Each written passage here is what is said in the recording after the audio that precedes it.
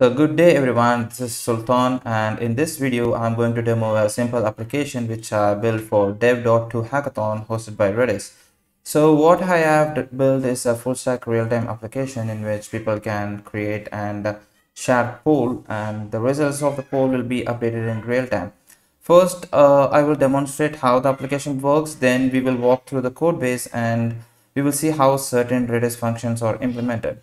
So let me just walk you through the application. We have two options. One is create poll and uh, search for a poll with the poll ID. So when we go to create poll, we can create any questions and add answers. I mean options for the question. So for example, say what your favorite food. Okay, say biryani and shawarma and pizza and burger. Okay, so this is just a simple React application. So I think this is enough for a demonstration. Let me save the video, sorry, the poll. And once this poll is saved, we will get a Redis, the data gets stored in Redis and we will get a poll ID with a link. So if you go to that link, you will be able to answer the poll. Say for example, I'm giving biryani and I will get a chart, and if another user is going to answer at the same time for the same poll, uh, we will be able to see the updated answer in real time. So this user doesn't see the chart because he hasn't answered yet. So in my incognito mode, I'm going to answer for shawarma, for example. You could see in my previous browser tab, I was able to get the updated value. And if I open another incognito window and I'm gonna answer, for example, a third user is gonna answer it, for example burger, it gets updated real time.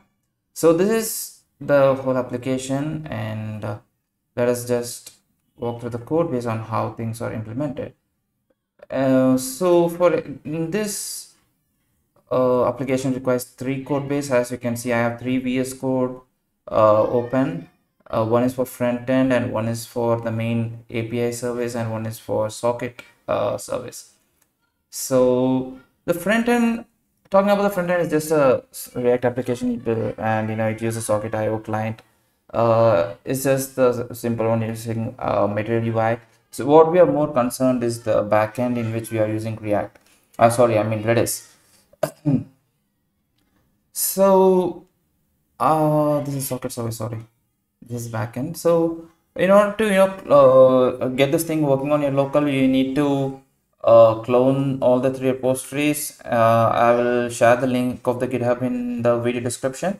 So the backend service just requires a env file. So this is the only file which won't be there in the repository. So right now I connected to my local Redis, which is running in a Docker. If you want, if you have a Redis cloud running, you could just have that thing as Redis connection string in the environment variable file. That's it. So first things first, so this is just a server file which just starts the Node.js app, and app.js file has the express default things like 404 fallback and 500 error handler. And what we are concerned with is the Redis function. So this is a client. This is the main Redis client in which we are initiating the Redis connection, and we are exporting this Redis variable, which is the connection. Sorry, the Redis client, which should be, I guess, exported to app. Yeah. So here you can see when we are starting the Express application, we are connecting to Redis in a immediately invoked function expression. Okay, and this is the basic part of connecting your Redis to a Node.js application. Okay, I mean, sorry, you're connecting Node.js application to your Redis. And the next part is the question will be how things are saved. I mean, when you create a new poll, right? When you go to this page and when you create a new poll, and how things are saved. So for that, I have a model which in which I've used Redis OM. So this is basically like a SQLized model, or say for example, if you have used MongoDB, a Mongoose model. So this is a very simple data in which I'm just storing the name of the pool and options, and this is an optional thing which I included, which I'm not using as of now. So as you can see, the name is a string and option is a string of array of string. That's it. Okay. So since we are using Redis OM, and in the service, we will be using the same in order to save the data. So here you can see all these are boilerplate code which is required by Redis OM. We have to first create a repository, and then using that repository, get pull repository, which is the OM repository, and we are creating a new entity. So with this create new entity, we will generate a entity ID by default. Redis one gives us that, and once we hit the save function, things are saved in Redis. Let me show you using Redis Insight. So here you can see there is OM has saved our data as a JSON. So this is the entity ID, and it is namespaced with poll. Okay, and our poll create handler, right?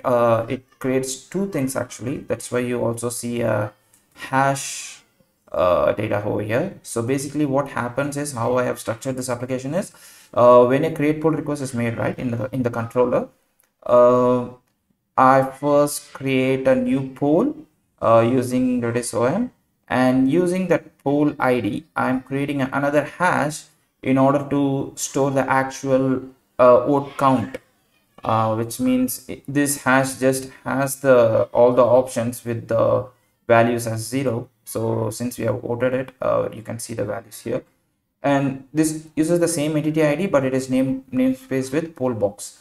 This name which I'm really bad in naming variables, so bear with me.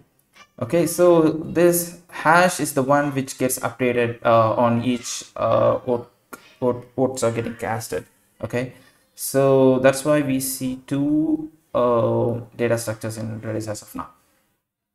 So what happens when we are voting for a question? Say for example, when we hit the radio button in order to vote. Sorry, I mean, let me go to incognito window. And when we hit this radio button, what happens? So that is the place where the real-time part of the application comes in. Okay, so that function should be somewhere over here. Let me search in routes. Okay, so when the radio button is hit, right, we hit this URL in order to update the poll box, and this controller should call two things, right? Yeah, so add poll ID to queue and publish. Okay, yeah, so poll box update is being called. What this actually does is, it gets the ID which is being sent in the object. So let me show you that network stack. Okay, and if I'm for pizza, it should be in fetch. Yeah, so here we get the poll ID, right? And the payload should have the option as pizza. So pizza is the one which we selected. So we get this data, and we increment the hash with 1. Okay, so h increment by is a function which is provided by Redis by itself, which we can use in order to update the hash. So if you see, if I refresh, this pizza should be updated by 1. Okay, so once the hash is incremented, so this is one step one. We are incrementing the hash, which is the data which actually stores the number of votes. The next part is, we are updating the queue with the pool ID which got updated. So the queue here is just a Redis list, and here how, I mean, in order to convert a list to a queue, right, what you do is, you so what we do in order to convert a list to a queue is, we in a list we just use lpush and orpop, which looks something like this. Or let me just show you the code instead of typing out the comments. Okay, so lpush pushes the poll ID to the Redis list, which is named as qpolls, and it just updates the poll ID to the list, and the socket service which we have, it will pop out that poll ID in order to get the updates. So we do two things over here. One is updating the updated poll ID to the queue, and we publish an update message. So this is just a simple update message, which Redis.publish, it just publishes this update message in the pub sub. Okay, so that's about this service, which is the main API service. Now we jump to the socket service. So in socket service, when the server, so I'm in the server.ts file. So when the server gets started, I'm starting a socket server, which is using socket IO, and I'm subscribing to the same channel. So you can see here the same channel in the other API. I'm using the same channel name, the channel pool, and I'm subscribing to that channel. So whenever a new update message is received from this channel, what I do is I pop the queue to get the updated poll ID, and what I do is get the poll data from this hash, so which is this hash, and you know just sending the updated poll box data uh, to be precise. So I'm getting the poll box data and I'm just sending it to the front end. So if you see in WS connection, so yeah, I just need to reload the page. Where is my incognito window? Yeah, here it is.